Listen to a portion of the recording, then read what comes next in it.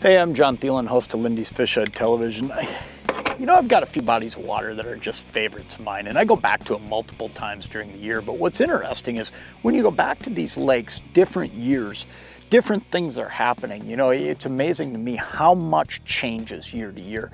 One of those biggest things that changes is weed growth. And weed growth is 100% dependent upon weather. If we got a lot of sun, a lot of heat, and we're just having one of those warm summers, here's what happens. You get far more weed growth. If we've got a cloudy, cool summer, the weed growth is different. So every year things change a little bit. I want to show you something that I think is really, really cool.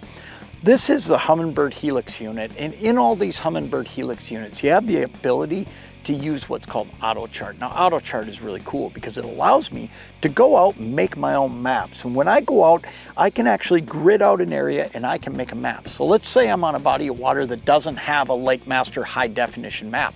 I can make that high definition map on my own. But the other thing that's really, really neat is even if it does have a Lake Master high definition map, I can make a map of my own, and I have of this area right here. And then on top of that, I can ask this unit to tell me what the bottom hardness is, and I can ask it to show me vegetation.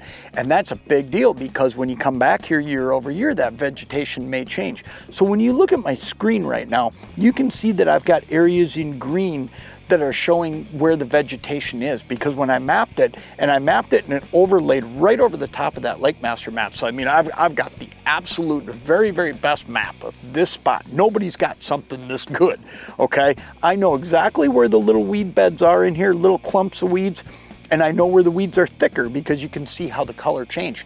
But here's the thing, if I get back in here today and I find out that, boy, it looks to me like there's more weed growth than there was last year, it's as easy as I just go into my menu, and all I've got to do is go to Autochart. And when I go to Autochart, I can just simply turn it on right here. I just hit record, I turn it back on, and now I can just drive around that spot again, and I can actually make it so that the unit will tell me where the weeds changed this year. It will actually kind of redraw it for me and show me where the vegetation lines are. And that's so important because of this. At this time of the year, when you get into these midsummer periods, walleyes, pike, panfish, whatever it is, they're living on weed edges. So if you know exactly where those weed edges are, you're gonna catch more fish. It's a really cool feature. It's available in these Humminbird units. It's available in the Helix units, the Solix units. And what it allows you to do is go out and make a map, but then on top of that, show bottom hardness, show vegetation, show exactly where the fish are gonna be. If you put all that together, I'll tell you what, you're gonna catch a heck of a lot more fish.